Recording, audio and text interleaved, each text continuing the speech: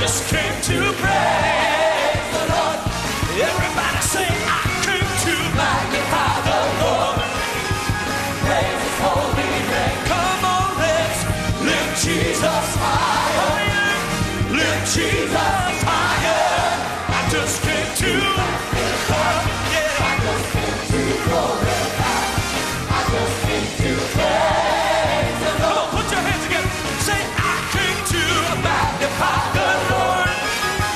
Praise His holy name, yeah. Lift Jesus higher. Lift Jesus higher. I just came to magnify. I just came to glorify. I just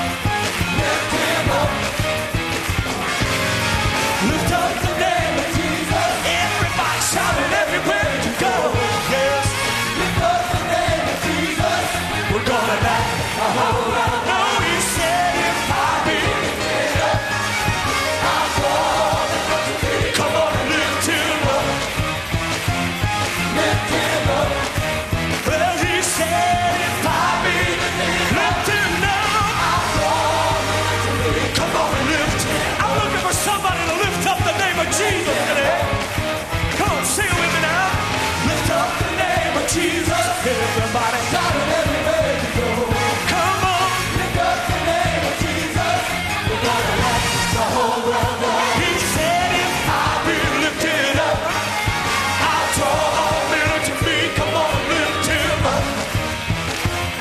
Lift him up.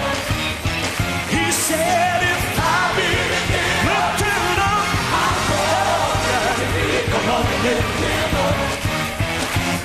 Lift him up. Come on now. Deaf ears will be open. Blind eyes will see. Chains will be broken. We'll have liberty. Come on and lift him up. Lift him up. Woo! Lift him up. Lift him up. He said if I be lifted up, I'll draw to me. Come on, lift him up. Listen to it now. Deaf ears will be open. Blinded eyes will see. Chains will be broken. We'll have liberty. Come on, lift him up. Lift him up. Everybody sing, lift him up. Lift him up. He said, I'll be lifted up. I'll draw him to me. Come on and lift him up. Lift him up. Come on, say, lift him up. Lift him up. Woo! Oh. Lift him up. Lift him up. Lift him up. Woo! Lift him up. I need some help in here right now. Lift him up. I need somebody to lift up the name of Jesus. If we're going to see miracles in the house this morning, we're going to have to lift him up. We're going to have to magnify his name. Somebody help me sing. Lift him up. Come on now. Lift him up. Oh. Lift him up. Lift him up. He said if I be lifted up, I'll draw men to me. Come on, lift him up. Lift him up. Lift him up.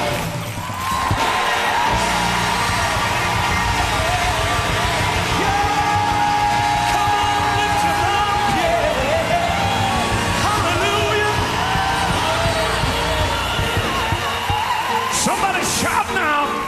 Come on, somebody.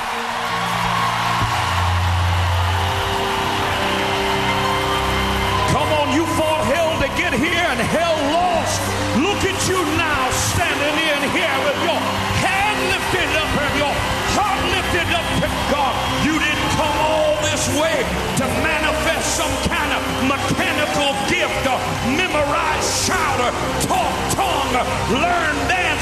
You came in here to let God be God all by himself. I want you to shout like you've been waiting to shout.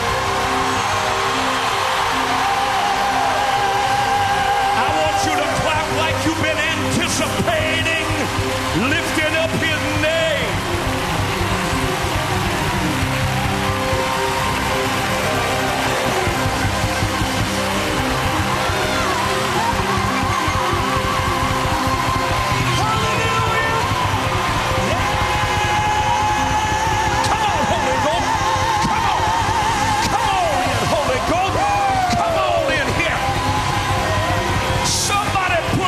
Shout he ain't ever heard up in here this morning.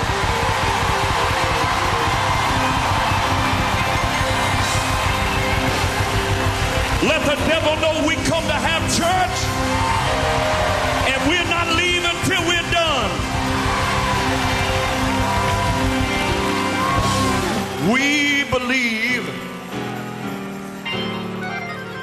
in instruction. If we did not believe in instruction, we would not have a Bible college, so on and so forth. But more than instruction, we believe in impartation. We believe there's a whole lot of stuff can be caught that can't be taught. And that if you get around the anointing enough, little bit of it rub off on you. I found out victory is contagious. Just look at somebody, look them right in the eye and say, don't stand too close to me. I'm anointed. I'm anointed. Yoke destroying, burden removing, anointing. Now look right back at him and shout, yes you are. Yes you are.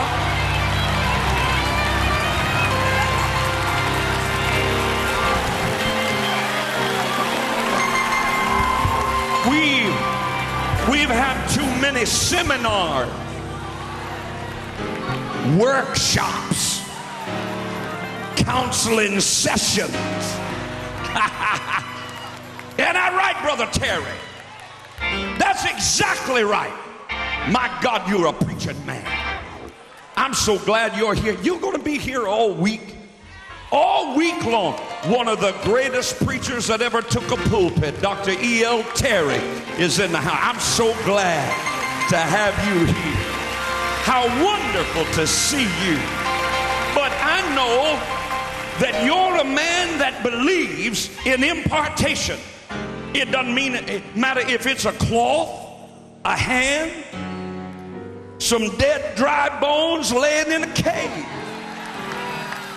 You get around the anointing, it'll get on you. You can't help it. We didn't come here this week to play. We didn't come in here this week to act and do our little religious thing. We came in here hungry, thirsty, searching, looking, hoping, believing, trusting, leaning. Shout yay! And we not going to get started to some little religious thing. See, that man in Acts 3, he never had been to the praise and worship seminar.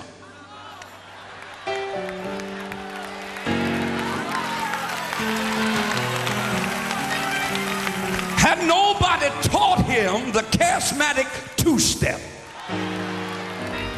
He didn't watch no videotape, run it in slow motion to try to get that dance. Help me, somebody. Peter looked at him and said, silver and gold have I none, but such as I have give I thee. In the name of Jesus Christ of Nazareth, rise up and walk. And in a split second, the man went running and leaping and praising God. Somebody shout, jump up, jump up, jump up. Come on, you've been crippled long enough. Jump up, you've been lame long enough. Jump up, jump, jump, jump, jump, jump, jump. I thought I heard a shout in here. Van Halen gonna have to take a back seat now.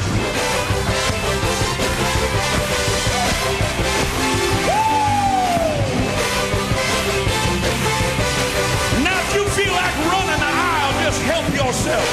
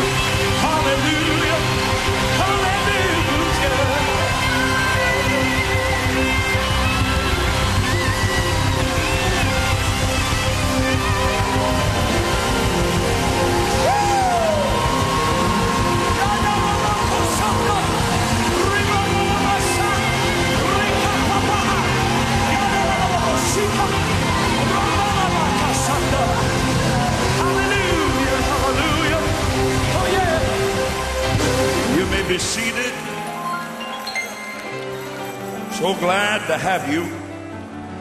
Gonna be a wonderful week. Just stay all week. You got a seat now. I'd hold on to it if I was you. Praise the Lord. We're thankful for all these over 100,000 prayer claws that have been sent in during the last 2 weeks. Can't get to Dominion Camp meeting, but believing for the anointing to saturate those claws and bring deliverance. How many of you believe? Amen.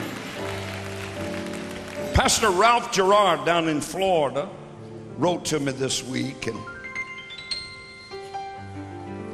he's talking about the other night when I preached on TBN on the subject of hope.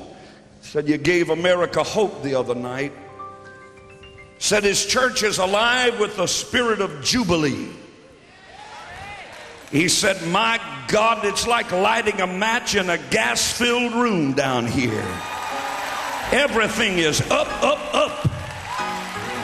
These pastors, Harold, where's Harold? Harold, brother, since that Friday night, a pastor's conference, when the Holy Ghost so mightily used you. And it was the greatest service I've ever been in my life. Just before or since. We've had some barn burners around here since. So, but you remember, I said, God is raining down buildings. Just rain. Remember the Baptist man baptized in the Holy Ghost. For those of you, I come out here every Sunday morning of the world, and tell how it's happening all over America, around the world, happening in the Bahamas. Pastor Mario Moxie over here. USA Today over there interviewing him because when a boat carrying 350 homosexuals wanted to dock in their port, he took his church out there and stood in the dock, preached the gospel and said, we ain't opening the door to you.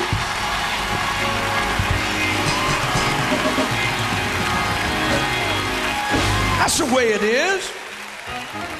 That's the way it is. Why, right here in Columbus, Ohio, got up this morning, turned on the local news, and they're telling everybody how to get to the homosexual parade downtown today.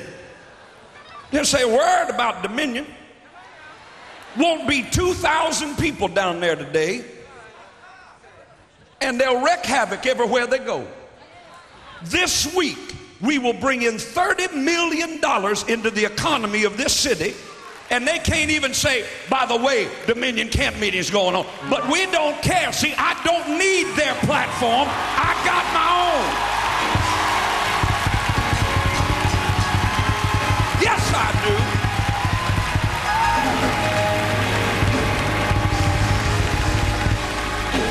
do. He said, this Pastor Gerard, he was here on that Friday night. He said, we're looking for a building. He's moved out of 2 since September, looking for a 3rd one to move into. So we can't handle the adults. He said the teenagers in our church are packing out our current sanctuary 4 nights a week. Pack it out, can't even get in. Yes, Jesus. He said, we're hooked up. Said last Sunday morning, a hard shell Baptist. Now, he thinks that the guy just meant that was just a colloquialism.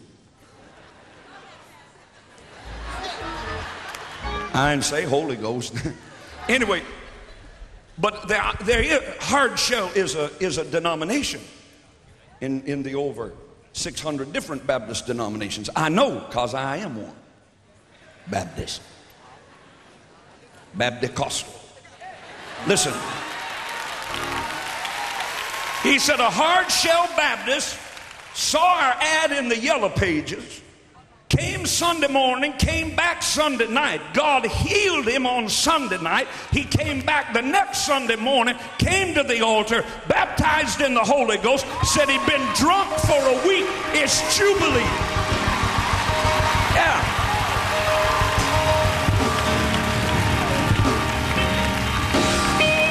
Every Sunday morning, I get to tell stuff like this.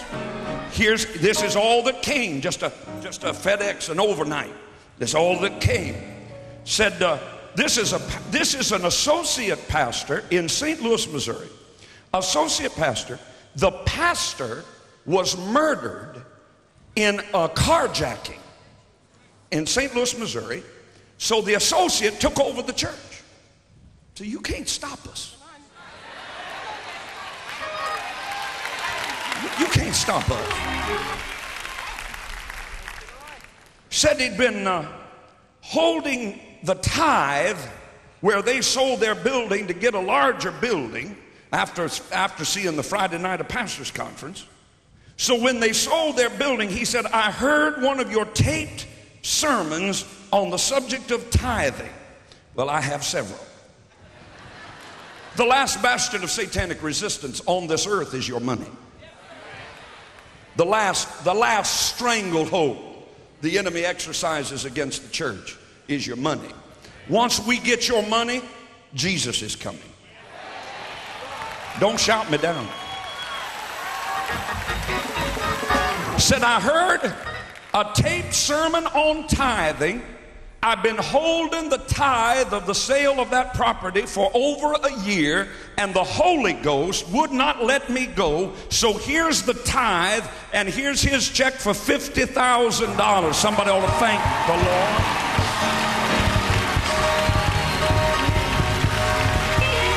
If it's your 50,000, you be shouting.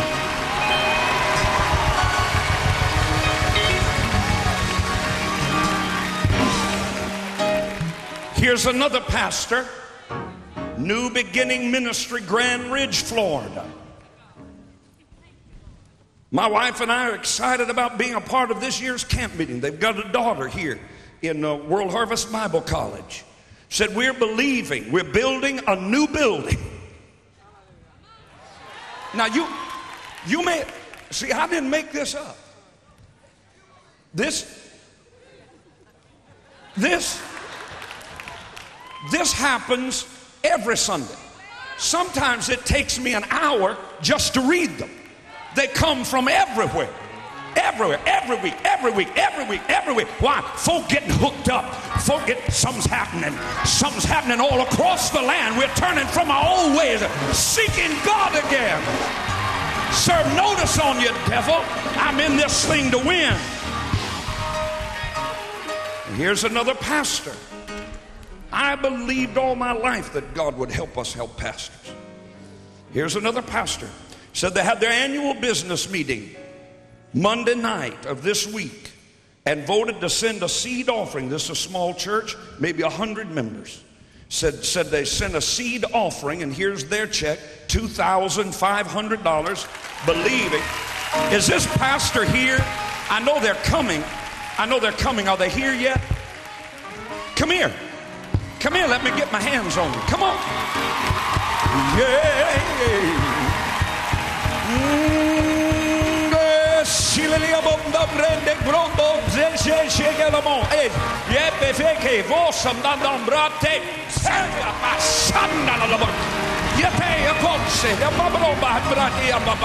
Somebody shout a little bit. Shout, he came to get it, and he's going to have it.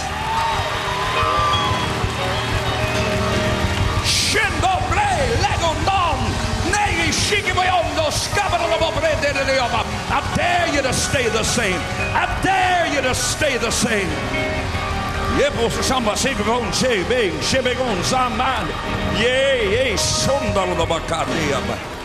Oh, shout, I'm going to get mine. You can't keep me out. You can't hold me down. You can't push me back. You can't tell me what he's not. I already know what he is. Be seated. Be seated. Don't hurry him now. Don't hurry him. We can walk over top of him.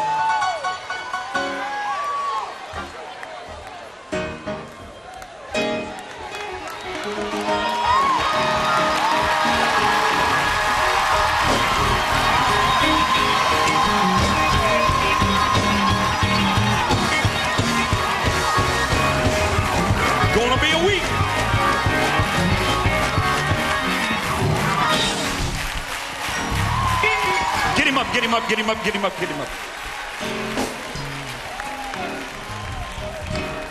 Stand right here. Stand right here.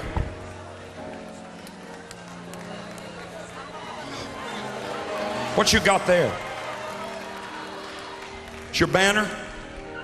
Oh. This has been laying on an altar in your church?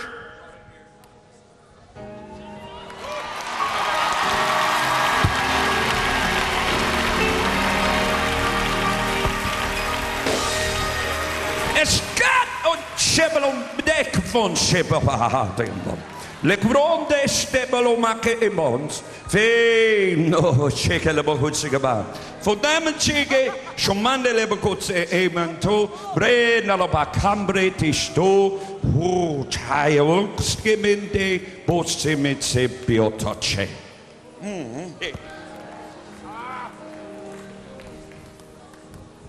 You said, God, I don't know how to do this. And you're just exactly the kind of person I can use. I don't need people that got a head filled with knowledge. I need people that have a heart filled with obedience. Your seed is in my hand, and I'm going to put your harvest in your hand.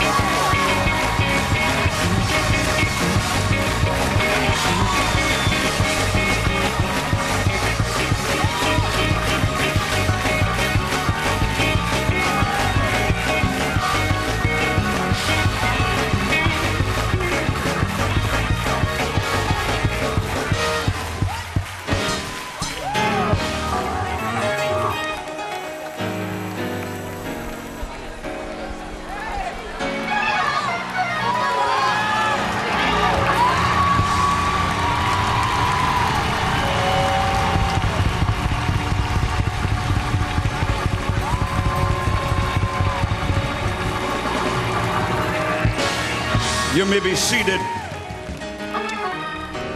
Hallelujah. The pew in front of you is a key to unlock your future. It's a little envelope. We're ready to receive your tithes and your offerings, believing you to mix your praying and giving together. That's the secret that these pastors and churches all over America are finding out. We've had testimonies since September of men that sold $10,000, it came back. They sold $25,000, it came back. They sold $50,000, it comes back. And every time it comes back, doubled. I've had them on the platform, haven't I? Had them right here on the platform. We believe in sowing seed. If you're making a check this morning, make it payable to World Harvest Church or put a WHC on your check. Folks always ask me, I never pay any attention to it. Folks ask me, what's the budget of the ministry for the year? I said, whatever we need to preach the gospel, do everything God told us to do. But, you know, there are other folks that pay more attention to that kind of thing. The budget for this week, for this local church, we have now spent $497,000 on this week, just on this week. $500,000 we lay out for this week to bless you. Now, we've already been having Jubilee, so we just brought you in to share it with you. And if you're going to get involved in it, you're going to have to sow into it to unlock God's blessing into your life. If you're making out a check, World Harvest Church or WHC is all you need. If you have an offering envelope for your cash giving in the pew in front of you, fill that out completely. Drop it in the offering container when it comes by. Father, in the name of your Christ, we thank you for the opportunity to participate in your kingdom. Thank you that everything in this kingdom we've been given the revelation works in direct opposition to everything in the kingdom we came out of. If we want to be lifted up, we must bow down. If we want to live, we must die. If we want to receive, we must give. And so I thank you for the revelation of your kingdom that brings us to a place of faithfulness over your word as you are faithful over it to perform it on our behalf. Thank you for this offering this morning. Break every record of a Sunday morning offering in Jesus' name, and we'll give you the glory. Amen and amen. Is everybody ready? Look at the person next to you and say, is that the best you can do? Hallelujah. Hallelujah. Now we have little rules around here. How many of you believe rules are okay? If you should feel like shouting, it's okay. If you should feel like dancing, hello, Mark. I didn't even see you. Hello, Dina. Thought you were going to come stay all night with me last night. Got in too late.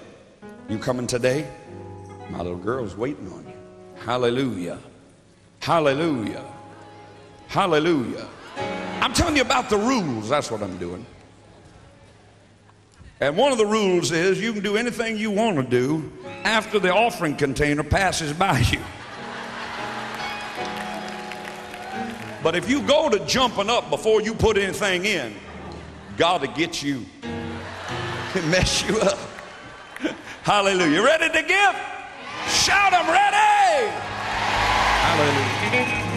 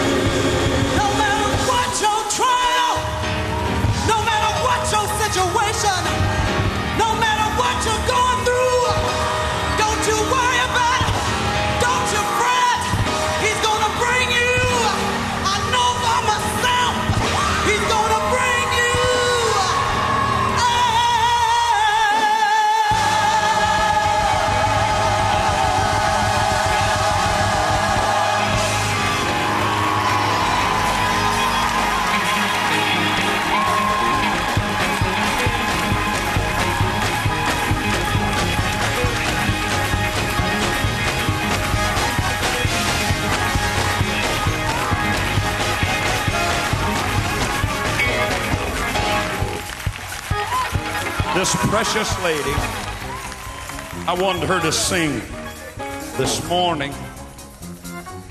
3 weeks ago, she lay paralyzed on the entire right side, wasn't it? On the entire right side of her body.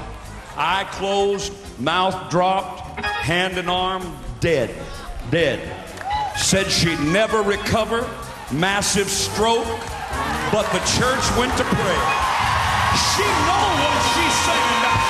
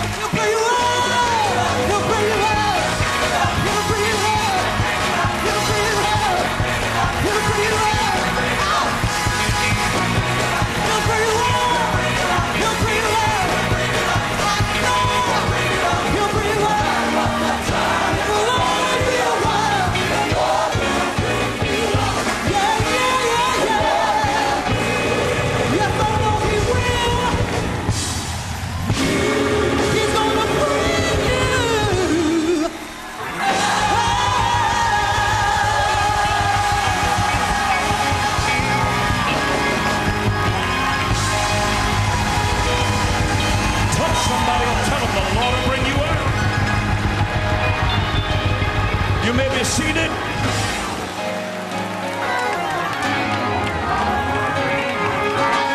We just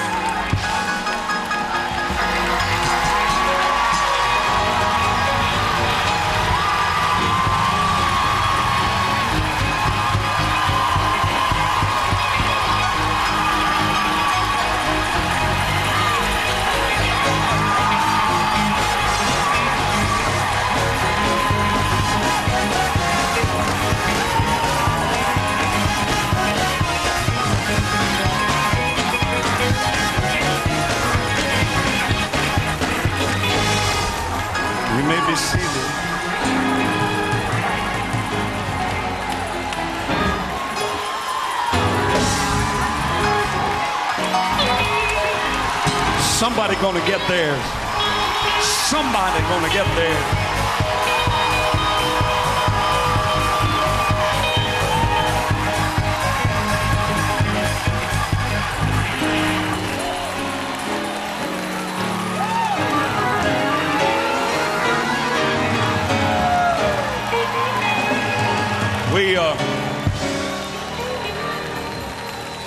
We just 3 weeks ago,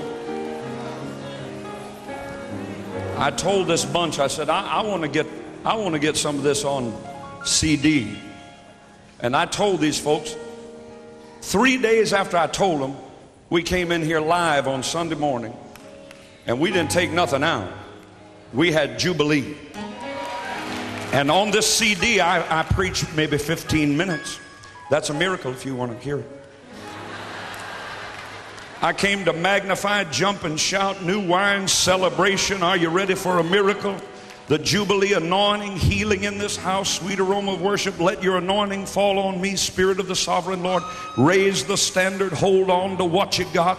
The devil is defeated. Shout hallelujah and Jubilee. And there somewhere back yonder, I think it's audio tape, CD, and video. You get the whole thing. But somebody else that finally did what I wanted him to do, and that is do just that. Walk into a sanctuary full of the anointing of God and worship God. I don't know anybody more anointed to worship the Lord than Gary Oliver. He's just this week released a brand new CD of worship before the Lord. It's incredible. Make sure you get it. And would you welcome part of our family, Gary Oliver.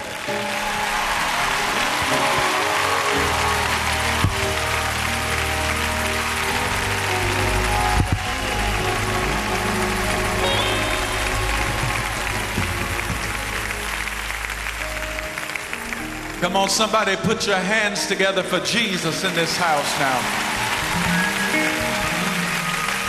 Come on, come on, come on. Don't patty cake for him, but clap your hands for him. He's the King of Kings, the Lord of Lords, the great I am. Hallelujah. Come on, you can bless him this morning. Come on, you can bless him this morning. Lift up your hands and open up your mouth and give him a praise in this place. Come on, that's it. Open up your mouth and let the fruit of your lips be as the evening sacrifice. Somebody worship him. Somebody worship him. I don't know of a better way to walk in to the beginning of Dominion Camp meeting than just to say, welcome into this place. Say welcome into this broken vessel. You desire to abide in the praises of your people. So we lift our hands and we lift our hearts as we offer up this praise unto your name. Come on and lift your hands again and say, welcome into this place.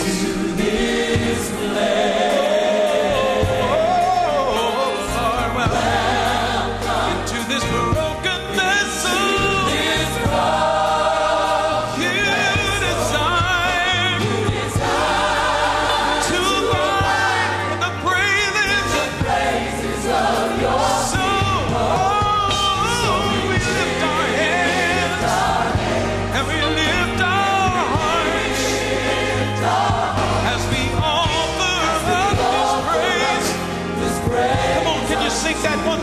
Just say welcome into this place. Say welcome into this place. Oh Lord, you are welcome into this broken vessel. You desire to find in the praises of your people. So this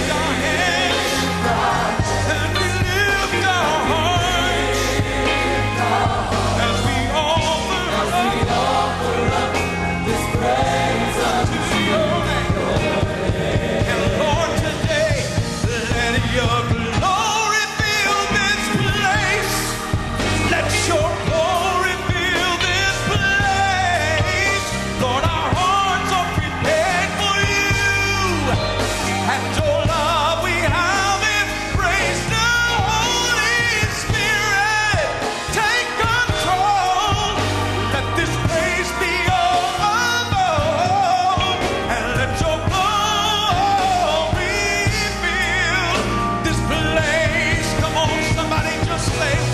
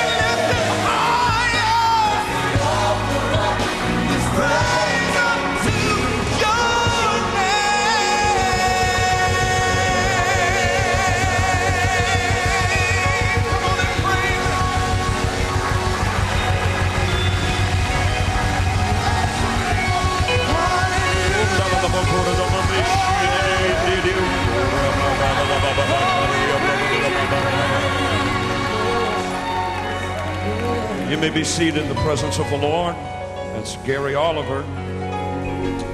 Let me point out just a couple of things very briefly to you, and the man of God is coming. As I shared with you a little earlier, this week, the conservative estimates are that we will bring $30 million into the economy of this city. I hope that with that, we will leave every restaurant, every hotel, smiling, just hoping folk like you'll come back. I am a pastor, and so I just have to say things like this. If your meal is $10 and you don't have $1.50 or $2 more, then you don't have money to eat. 15% minimum. Well, but they didn't treat me right. All the more reason. Bless these people. If you can't go in a restaurant and leave a tip, go to McDonald's, where it's not expected. Treat the hotel staff with courtesy and honor. They're working folk. They work hard for the money. Please treat them kindly. And should you run into part of my 387 member staff or the over 2,000 volunteers who are working this week to put this camp meeting on for you, please give them a smile. My wife and I for the last 2 days have said we love camp meeting, but God bless our staff. They work so very, very hard. And just bless them a little bit every now and then, and let that nursery worker know you appreciate it, and that children's worker out there at 90 degrees with your babies know you appreciate it. Would you do that? And we would be so thankful. You may be seated. Don't forget these 100,000 or more prayer claws. Extend your faith toward them. Tonight, I'm going to take this pulpit and we're going to have a party tonight at 7 o'clock. These folks will all be here. Gary Oliver will be here. And just before I preach, we're going to turn God's property loose in the house. We're going to have a time tonight. So don't miss that. Friday of this week at 10 a.m. is the Breakthrough Partner Anointing Service. Last year, I personally laid hands on over 6,000 people in that service. I'm going to paint you this year. I'm going to paint you with a fragrance that attracts the favor of the Lord. In the Breakthrough Partner Anointing Service, I'm going to put my hands on you. And in order to be a part of that anointing service, you must be a breakthrough partner. If you are not a partner, you can sign up at the breakthrough partner table in the front foyer by the bookstore. Pastors and full-time ministers interested in being part of one of the fastest growing ministerial fellowships in the world, World Harvest Church Ministerial Fellowship, where you can receive fellowship and or ordination. If you're interested in that at all, make sure you pick up information. That's in the north foyer. Camp meeting videos and audios are available. Be sure to visit all the product tables and the concessions over here. They've got everything in the world. I went in there, they were cooking a pot of greens. Greens, I said.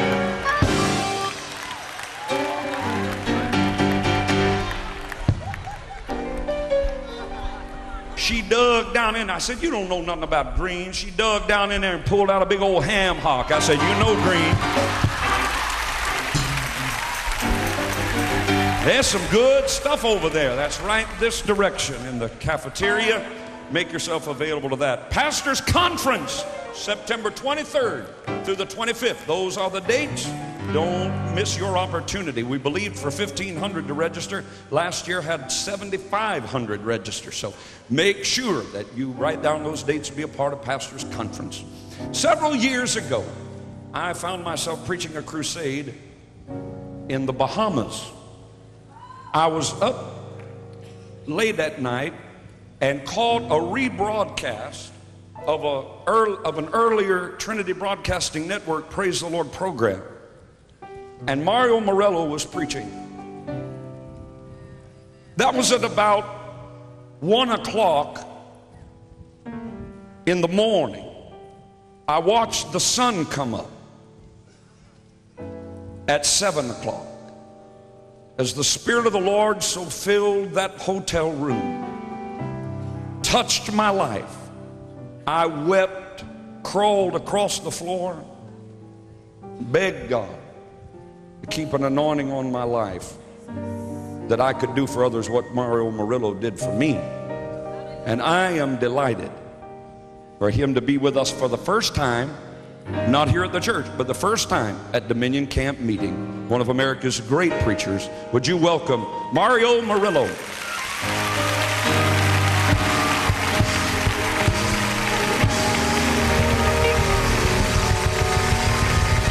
Glory to God.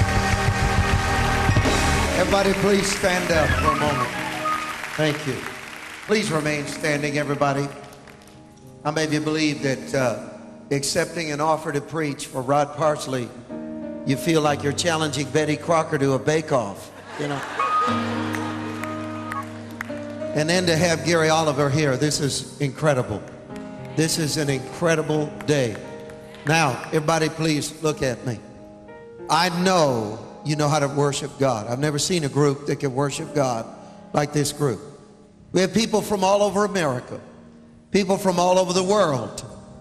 This is an occasion that is marked by the divine strategy of God. I know that you may be from Africa, you may be from India, you may be from South America, you may be from the Soviet bloc, you may be from any one of a number of nations today, but we are in America. And America needs a massive intervention of God right now, like we have never needed it before. I maybe agree with that. What we need goes beyond words. Now you know and I know, come on now, let's not mess around. You know and I know that God did not give us the Holy Ghost for ourselves. God did not give us these gifts for ourselves. We are not here to be the best party on the deck of the Titanic. The nation and our president need to be convicted of the Holy Spirit and the power of God. Do you believe that? How many of you believe that? Raise your hand. How do you pray? When I started praying, how do you pray to preach in a situation like this? God said, talk like you're talking to America. I said, Lord, what do you mean? He said, I've given this church a voice to America. Through their representatives, through their workers, through their prayers, and through television. This is not a church for Columbus, Ohio. How many of you understand what I'm saying? Thank God for what you're doing for Columbus, Ohio. But you are not just for Columbus, Ohio. You are for the United States of America too. All of the nation. How many of you believe the White House ought to feel the power of God right now? How many of you believe that every city ought to feel the power of God right now? Lord Jesus, what do I say? What do I say to this audience? I had to be sure. Because this week, every night, you're going to have the best of the best of the best. You're going to have voices talk to you. Every one of them going to open their heart and tell you. And I'm the lead-off hitter. I got to get on base. How many of you know that? I've got to get on. But I want you to join hands with a neighbor right now. Have a word of prayer with me. Father, in the name of Jesus, if ever you heard me, this is the time that I need you to hear me. And I ask you, oh God, that my words will not be human opinion. They'll not in any way, shape, or form cater to a camp, but they will be the word of God for this moment in this situation. Let the people of God receive with ears that are not human ears, but the spiritual ability to grasp and change. And most of all, oh God, let us not listen and agree, but listen and be ignited to never be the same. And I thank you for it in the mighty name of Jesus. Amen. Everybody said amen. Give the Lord praise right now.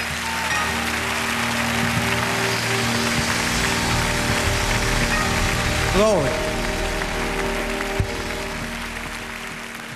Well, you may be seated. Everybody, please get your Bible out if you will.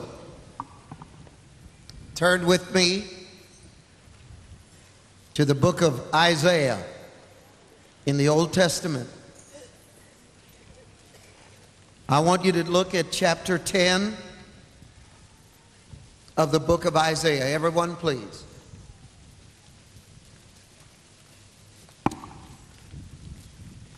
Ladies and gentlemen, as you're turning to Isaiah 27, I want you to know how this message that you're about to hear, which is entitled The Yoke and the Anointing, and I want everyone to say it out loud.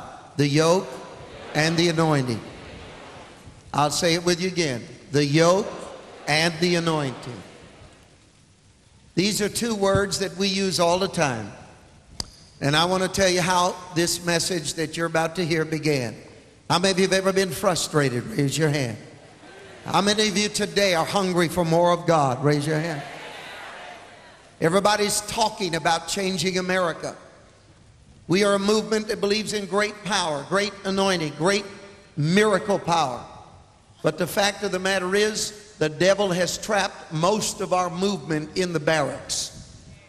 We're not out doing it. We're not having an effect on America.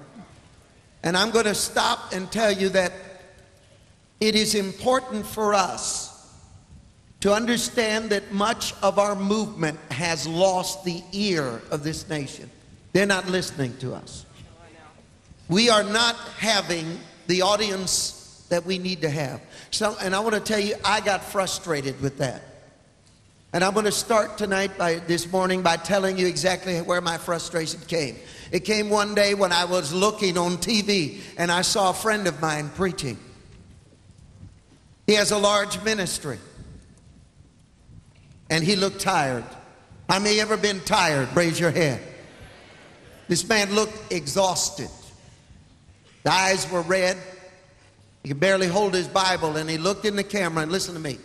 And don't get this wrong because you got to hear the whole thing.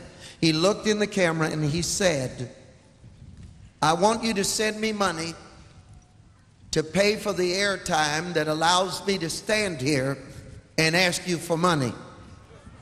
To pay for the airtime that will finance my ability to stand here and ask you for money. Now, we need your money this week desperately so that we will be able to pay for the airtime that allows me to stand here and ask you for money. That is what is known, everybody get ready for a loud amen, as a vicious cycle. Many, many, many churches in this nation don't want to admit it, but they are in a vicious cycle. And the vicious cycle is that they have been rendered ineffective by the demands of their administrative and philosophical muscle-bound organization. In other words, there's a lot to them, but none of it gets to where it belongs. Now, it is amazing how many preachers will condemn liberals for throwing money at a problem. But we are trapped. And I was trapped. I said, Lord, the world, we cannot, listen to this phrase, see if it makes sense. We cannot afford to preach the gospel to the lost. because we've got to underwrite our operation. And by the time we've spent it on ourselves, there's nothing left emotionally, physically.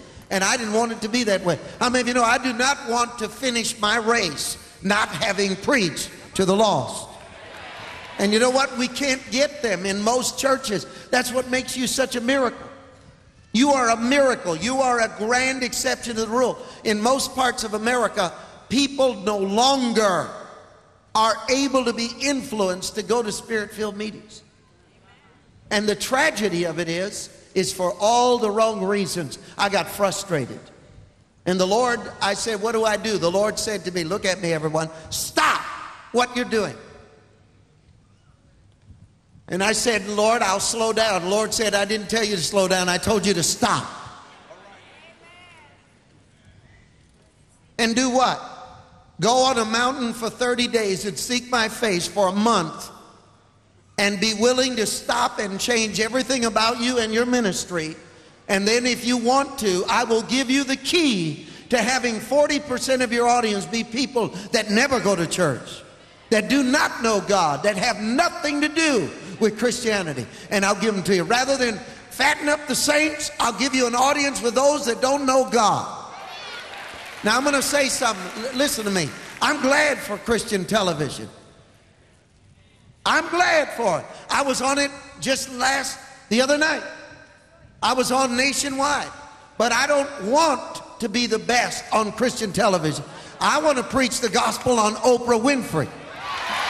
Come on, somebody, help me. I want to get the word where it'll be heard. This isn't for you. It's not for me. It's for them.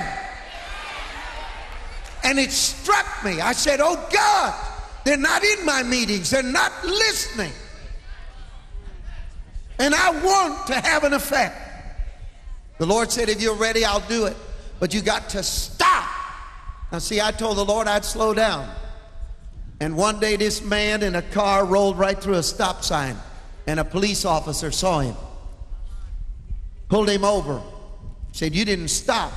He said, but officer, I slowed way down. The officer was not a good officer. He got mad, put out his nightstick, began to beat the man on the head. Pow, pow, pow. He said, you want me to slow down or stop?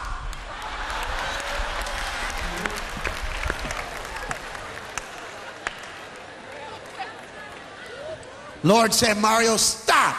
Now that's easy. Call some committees where they got a big crusade set up and tell them you ain't coming.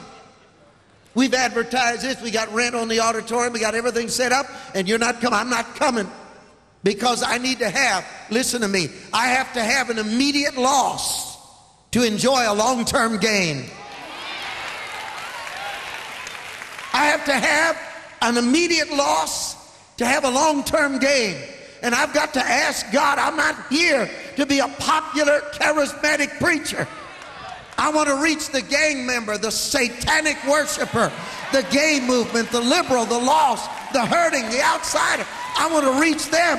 How many of you know, don't get me wrong, I don't want to bless you, I want to deliver them. 30 days. It's a long time.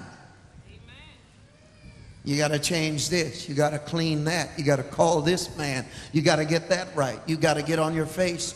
I spent hour after hour, day in and day out on that mountain, and then the Lord shocked me. He said, I want you to understand, son, that crusades as you've known them no longer work. They cost money. They demand a lot of time and a lot of effort. But after it's over, 1-2% of the people that come forward are in the church a year later. It's not going to make a difference. Now, you can keep going that way if you want and look right, but if you want to be popular, that's your thing. But do you want to be effective? Because you're on the mountain of effectiveness. You know what? Let me ask you something. How many of you know we got to be brave enough as leaders? I'm talking to every pastor and leader in this room and every Bible college student. You're going to have to make a decision if you look right to your contemporaries or you are being guided by a divine strategy. You know what? I do not want my contemporaries to say I was right. I want history to say that man messed up the evil of his generation. Now let me tell you something. One day I was reading the Los Angeles Times. Many of you have not heard of a woman of God that lived a couple of decades ago. She died about 50 years ago. 50 years ago she died. She's one of the greatest women of God that ever lived. Her name is Amy Semple McPherson. She was drawing 15,000, 20,000 people all by herself every weekend in Los Angeles. Movie stars from everywhere went to hear her preach. 50 years she's been dead, and every year to this day, the Los Angeles Times writes a defamatory article against her. I got so jealous.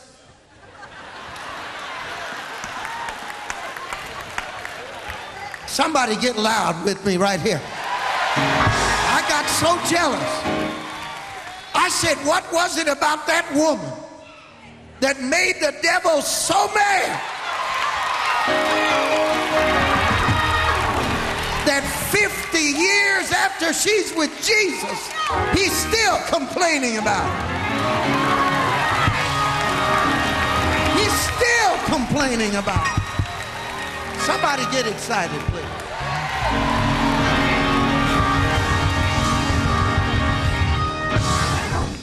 The Lord gave me an acronym for crusades.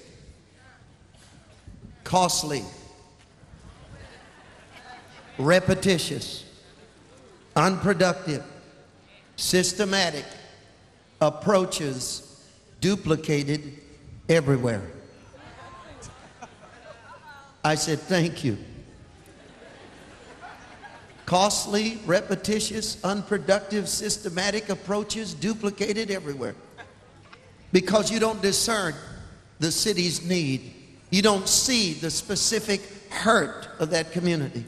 You don't know how to get the army mobilized. You don't know how to wake up the saints and show them the things that will make them change a city.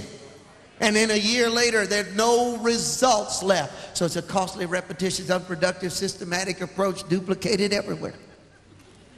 So the Lord, I said, Lord, you've never told a man what was wrong with something unless you were going to tell him how to fix it, how to do it right. Now, I've been here a month now, and I want to know what to do now. He said, don't have a crusade, have an impact.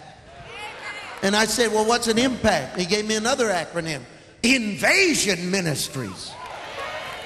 Producing actual community transformation.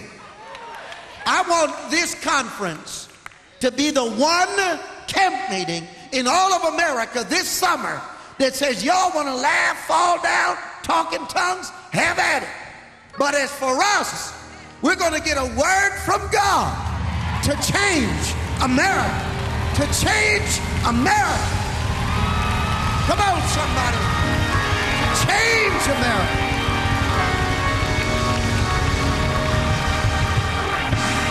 Let me hear you shout this. I want you to say amen. To say amen. And to this fact that to gauge our success this way. We're not going to look at how many we got in the building, but how many are still left outside. How many people are still left on drugs? Still left in prostitution, still left hurting, and we're going to go get them in the name of Jesus. Come on, somebody give God the glory.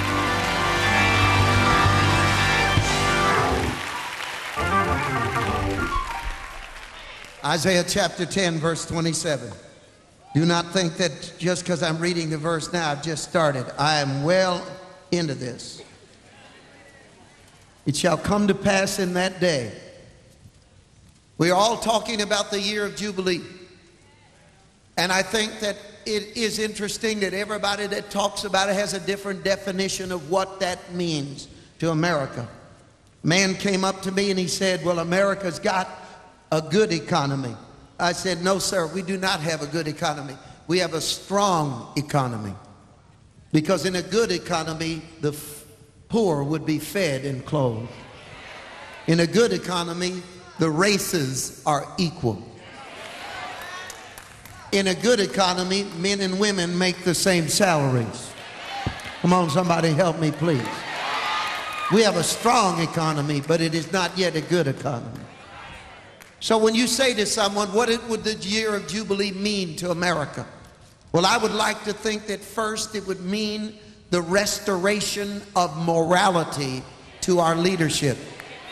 Because if the men and women we vote for do not believe adultery is wrong, do not believe homosexuality is a sin, then how can they expect the youth of this nation to have any values at all? Are you with me on that? I would like to think of a year of Jubilee as a time of God working. But listen to me. Everybody shouts, talks, yells about how America needs to be changed. And then we'll talk about how certain camps believe that their gift will change America. Maybe we could laugh the sin away. Maybe we all fell down. And one group said maybe all we did was intercession. If that's all we did, if all we did was laugh, if all we did was fall down. And I've got to tell you, I love you and I love the move of God in America. And don't get me wrong, I'm not against spirit-filled believers. But there are times that I didn't want to tell somebody I was charismatic because of all the foolishness within our ranks. And the foolishness within our rank, a lot of time when men and women in our movement act like fools and the media exposes them, they say, well, the media is not of God. How many of you know sometimes the media is right? Sometimes we've done stupid things. I went to a meeting and they told me that in our meeting they said the women bark like dogs and moo like cows. So I told the women as soon as I got the pulpit, I said, if you want a husband, there are two things you don't do in church.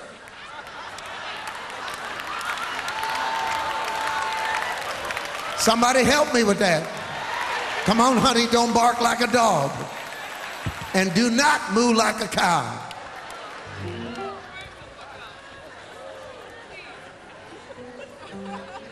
People said, I can't go and change America. I'm getting over my past curses. I'm recovering. I'm getting over this thing. I'm a victim, and God's helping me to have inner healing. And then I read, it said, it shall come to pass in that day that his burden will be taken away from your shoulder. Everybody look at me, say this out loud. My goal is to relieve the burden of those who are lost. That's my goal. Now see, I'm going to tell you something. You may not believe it, but you're blessed enough already. You're fed enough already. How many of you know, if anything, we got too many teachers in America? We got too many seminars in America. We got too much. We've already got enough doctrine for 18 revivals. What we need is for God to set on fire what we already know. I'm going to try this half over here. They look anointed. God needs to set on fire what we already know. We already know more than enough.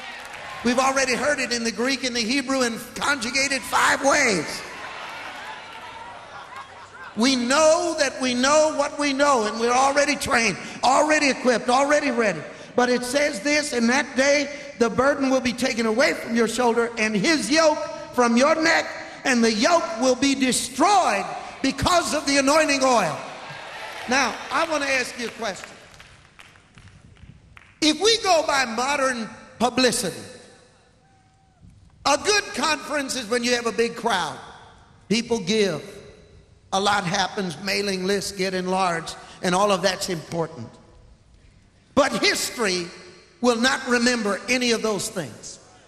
It'll say, what? So what? And every man and woman of God that preaches harbors an inner conviction that they won't tell anybody else about because they're afraid to. And that is this: what is the real achievement of my life going to be? What is going to be the memory of me? How will people, upon reflecting on me as a leader and a man of God, what will they say? And I said, Lord, at the end of that mountain, I will have these events. I will change however I need to change. And the Lord said, son, you need the anointing. You need the anointing. But don't go by what everybody tells you is the anointing. Don't go by what everybody teaches you is the anointing. The anointing is not a groovy feeling. Give me an amen. It's not a hot flash or a cold chill. It's not loudness even. It's not even the ability to shout, even though I'm shouting now. And why? Because if I don't shout, I'll blow up.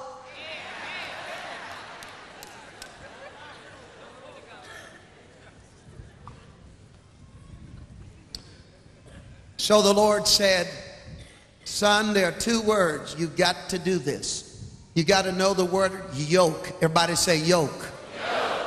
Everybody say anointing. Now here's the number one sin of all American preachers. This is what we do wrong. We do not define our words. There's too much running around saying things.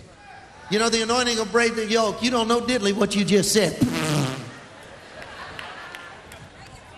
And people even get excited. They figure if I don't look it up or pray about it, I can cover it up by yelling. Anointing! Doesn't mean a thing. Somebody get ready to give me an amen. I don't want an anointing that makes me popular. I want an anointing that makes demons flee in the name of Jesus. I want an anointing that makes lives change in the name of Jesus. I want an anointing that the devil says, I'm out of here. Are you with me? But let me tell you what. First things first. I believe that every generation since the beginning of time has had two poles, and the polarity and the tension between these two poles is universal. Every generation, look at me now. Every generation has a yoke and an anointing. And everything besides those two issues does not matter. Time to cancel the board meeting, fire the consultant, get rid of the spin doctor, and get down to the basics of the word yoke. So I looked it up. And the Lord said, I want you to do two things with the word yoke. Number one, define it in the natural, and then define it in the spirit, so that nobody is ever confused. All this week, you're going to hear great teachers and preachers talking. I believe that the foundation that the Holy Spirit wants me to lay as one of the first voices is to say, can we be delivered from the charismatic culture that would make us have just one more conference? And can we be invaded by God? Wouldn't it be great to have an outpouring of the Holy Spirit this week, that out of this one building, every single city in this nation is impacted by God? Now, to do it, let me get to the word yoke. A yoke is an instrument of forced labor. You cannot yoke an animal until you have broken its will, destroyed its dream, told that animal, you're never going to the river when you want. You're not going to see your children when you want. You're not going to live in the jungle. You're not going to live in the savannah. You're not going to live out in the field. You're going to live in a pen, and I will tell you when you will come and when you will go. Give me an amen on that. Here is what a yoke must do. First, it must destroy hope. Second, it must kill dreams. You must overcome the animal to yoke it. Then the yoke is placed upon the neck of an animal whose will is broken, whose dream is dead, whose future has been arrested and removed. And then it is told, you will labor for someone else's benefit. The Old Testament writers, God said, look at what they meant. They meant this, that at every juncture of human history, Satan has created a yoke. And that yoke was clearly understood by the prophets of their day. They knew what it was. They knew what the yoke of their day was. God said to Moses, let me talk to you about what the yoke is. The yoke is Pharaoh. The yoke is Pharaoh. And And Pharaoh has broken the will of the Jews, the descendants of Israel. He has destroyed their dreams. They are in forced labor and they cannot be liberated. And I'm sending you. Look at me, please. When God visited Gideon, it must have been the most hilarious moment in human history. Let me tell you very quickly. Gideon is threshing wheat in a wine vat. Now, you don't do that because you need a breeze to blow away the chaff. But he's afraid. He's scared. So he's threshing wheat in a wine vat. Meanwhile, up in heaven, God says, look, the Midianites are the yoke, and I'm sending you to a man who will be a great deliverer. He's a mighty man of God. So the angel flies down there looking for Arnold Schwarzenegger. He lands on the wine vat, and he says, the Lord is with you. And he looks in the wine vat, and it's not Arnold, it's Pee Wee Herman. Help me, somebody. And he looked at him, and he's trying to read the line that God gave him. The Lord is with you, you mighty man of valor. Gideon knew the yoke was the Midianites. Let me tell you about the most important yoke that I can think of. Goliath. Because it was a yoke by default. Here's what he said. He said, send out a deliverer. I'll fight him. If he wins, then we'll put on your yoke. But if I win, you wear our yoke. And because they didn't send anyone out, already the yoke of bondage had won by default. They were frozen in fear by their indecision. That is the spirit-filled movement in America right now. Now, we have talked about we're going up to the high place and going to tear the devil's kingdom down. We haven't left the parking lot. Come on, somebody help me. We said, Satan, we're going to get you. Satan, we're going to bring you down. I take authority. He's under my feet. He's under my feet. No, he's not. Carpet's under your feet. And the fact of the matter is, as you look at it, somebody say amen, please. That as we look at it, here is the fact. Because Goliath said, send somebody out, and nobody went out, already we've lost by default. We cannot look at America without knowing America's two greatest enemies. The first is the sinner without God who looks happy. Because they're a living lie. I've got it made. I've got everything I need. And they're a living lie because they're saying, I've got no God, but I am satisfied. That's the number one enemy of America. The number two enemy of America is a born-again believer who looks miserable. Come on, somebody, help me with that. A born-again believer who is saved. I'm not happy. I'm not satisfied. I'm not on fire. Because both are a lie. Now, I'm going to say something else, and I want you to get with me on this.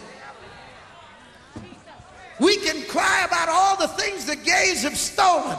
We can cry about all the things that Congress stole, all the things that the media stole, all the sin that the criminals have stolen. But what about what the army of God has given away in this country? What have we given away? Goliath said, send somebody out. The devil is saying in America, send somebody out. How many of you know we're going out? I'm going to try to, I said we're going out.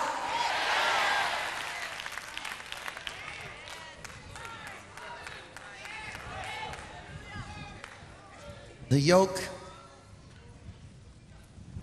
was Pharaoh.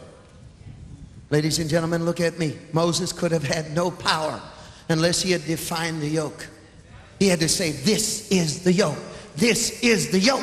This is it. Then next, Gideon had to say, Midian is the yoke. Midian is the yoke. David had to say, that giant is the yoke. Every generation produces a yoke. How many of you are with me on this? Say amen. Now look at me. Every generation hell belches out a new weapon. Heaven is never passive. It forges a weapon. I said it forges a weapon. When hell belches out a new weapon, heaven creates a weapon. When hell creates a weapon, heaven creates a weapon. Somebody say amen. But the weapon of heaven is unique to that yoke. Now, if you heard what I'd said, you'd have gotten up and run around this building and slapped somebody. But I'm gonna tell you again. I said, whenever hell creates a weapon, heaven creates a new weapon. And it forges it, and it is a unique weapon. And that weapon that heaven creates is uniquely designed to neutralize and smash the yoke of bondage.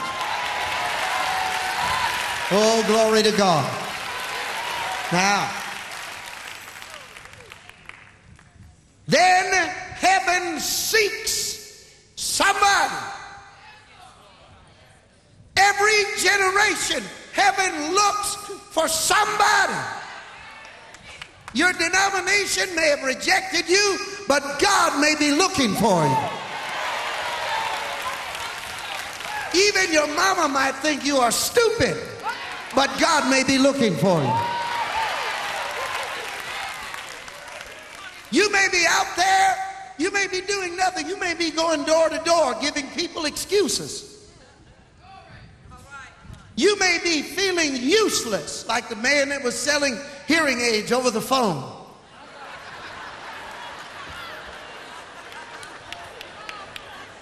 But God said, go and find me, Gideon. Go and... Moses was scared of men. He could only hang around with sheep. He was old, tired, burned out, and heaven went after him. I believe that this week, somebody get ready to shout, please. They're not just going to be young men and young women and housewives and people that come into this house every night. God is going to fall on somebody. He's going to shake them up.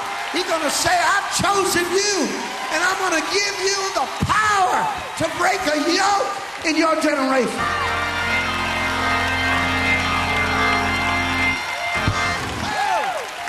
I'm going to give it to you.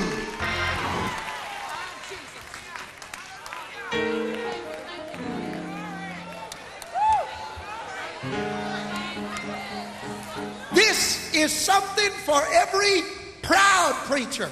And I've seen them on TV. Some of them could strut sitting down. They're so arrogant.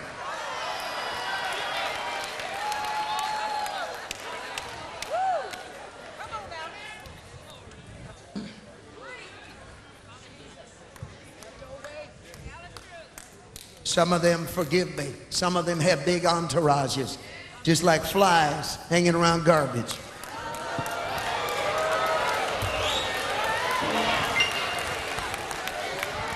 I maybe don't know, somebody needs to talk this way.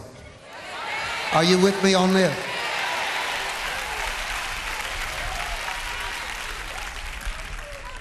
Oh, yeah. They get on an issue and they run that issue to the ground. They get on a doctrine, they run it into the ground. Look at me. Let every preacher listen to me. If you are avoiding the yoke, you are also avoiding the anointing. I maybe heard what I had to say just then. If you're avoiding the yoke, you're avoiding the anointing. One day I got with the minister and I almost slapped him. How many of you ever lost it? How many of you ever seen these baseball players? They get mad all the time. Well, I'm Latin and German. Imagine that. Yo soy latino y alemán. Tengo la sangre de los dos en mi cuerpo. See?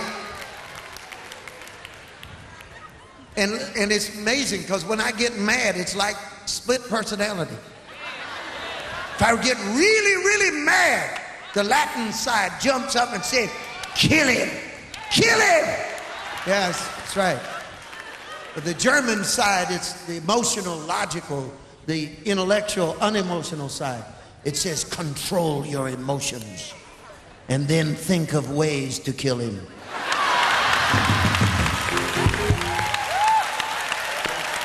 Well, thank God for his mercy. Thank God for his mercy. One day, I walked in after this word. The Lord said, this is the yoke. This is the yoke. You're not going to know the anointing until you understand the yoke. If you haven't defined the yoke, you will never understand the anointing. Because the anointing is not for you, it's for the yoke. The anointing is not to bless you, make you feel better. It's not a hot flash or a cold chill. It's not falling down, it's not laughing. The anointing is for the yoke. The anointing is for the yoke. The anointing is for the yoke. The anointing is for the yoke. Somebody help me with this. The anointing is for the yoke. Let it get into the blood and in the heart of every believer.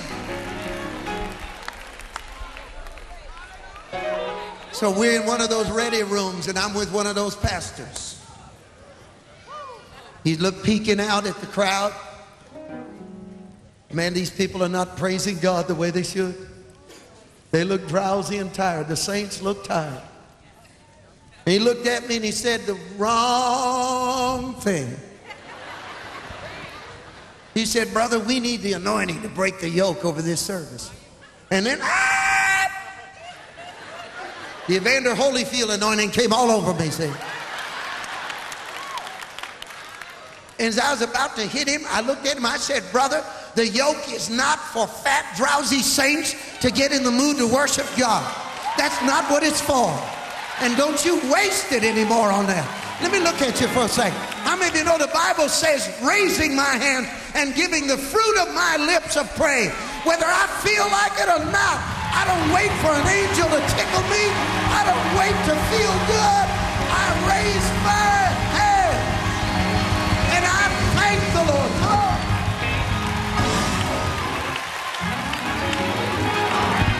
I'm not going to use something that God gave me to bust a devil with, liberate a suicidal teenager, and use it to alter my mood in church. The anointing is for the yoke. The anointing is for the yoke. Oh.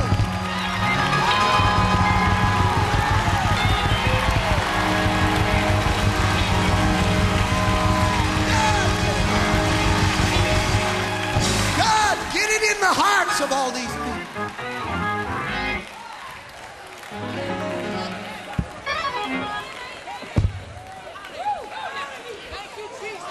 Everybody, how many of you give me a few more minutes? Raise your hand now. Oh.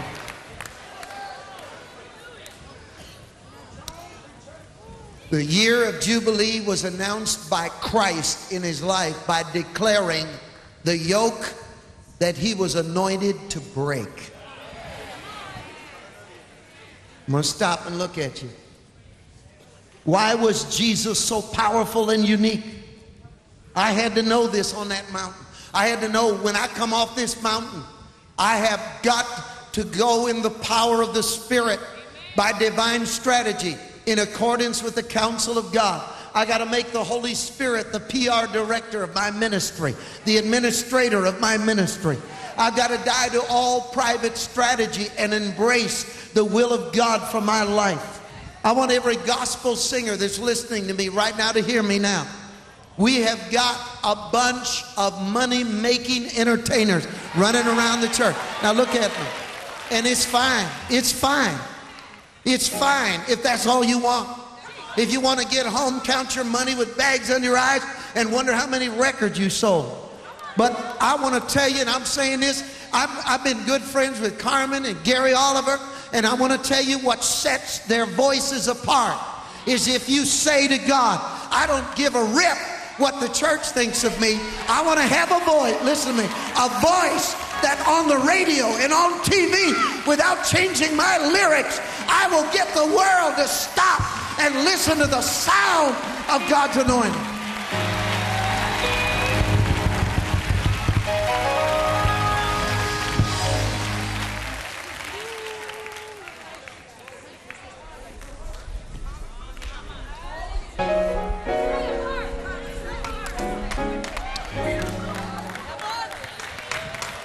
Who was Jesus? Listen to this.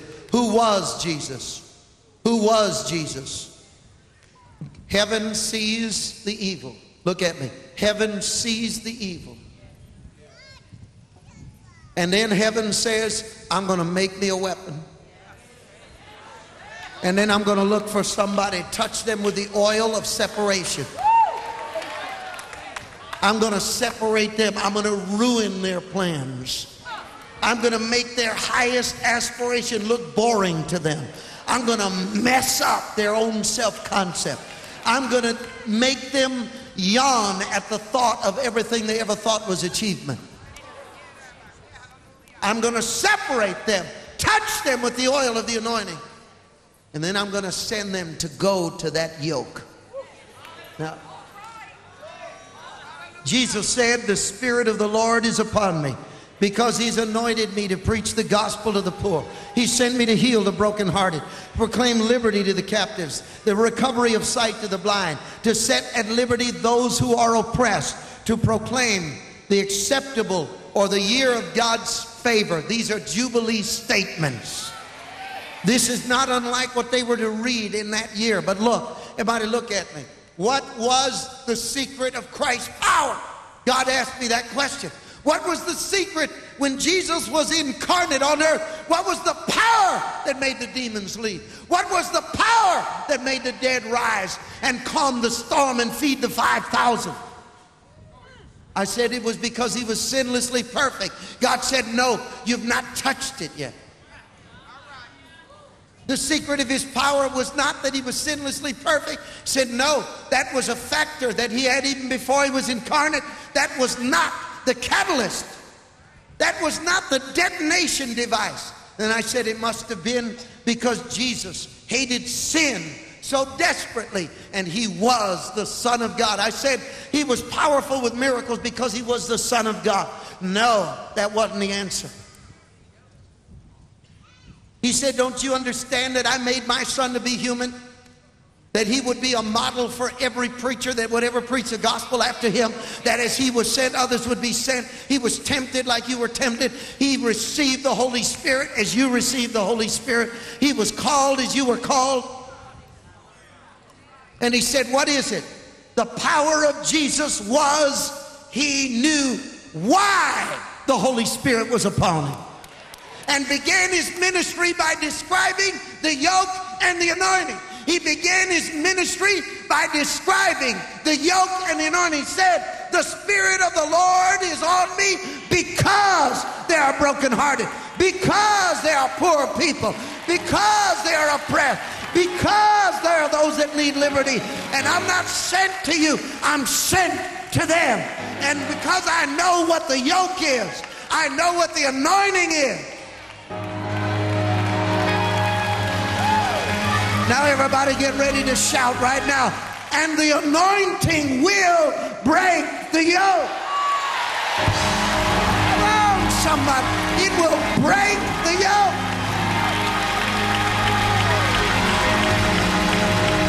God, get this in order. But I got to tell you two more things. Can I tell you two more things, please? Not only is there a yoke and an anointing in every generation, we need a description and a definition of the anointing. The anointing is the separation of an individual to a higher purpose, where God reveals to them the enslaving instrument of their generation and then renders them effective. The word dunamis, everybody said dunamis. The word dunamis in the Bible, the Greek definition of that word, we all say dynamite power. Here is the most core definition of the word dunamis. Rendered effective. God says, I chose you, separated you. I've shown you what the yoke is. I authorize you to go and break it.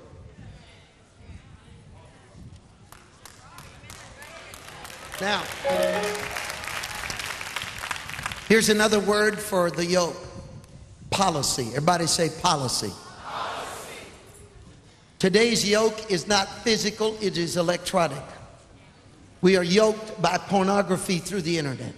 We are yoked as a nation through visual images that are as addictive as any chemical ever was. Am I right? They've already proven that TV causes children to commit violence. They've proven it. Now, that's the yoke Then here's another word for the yoke. Policy. Somebody said policy.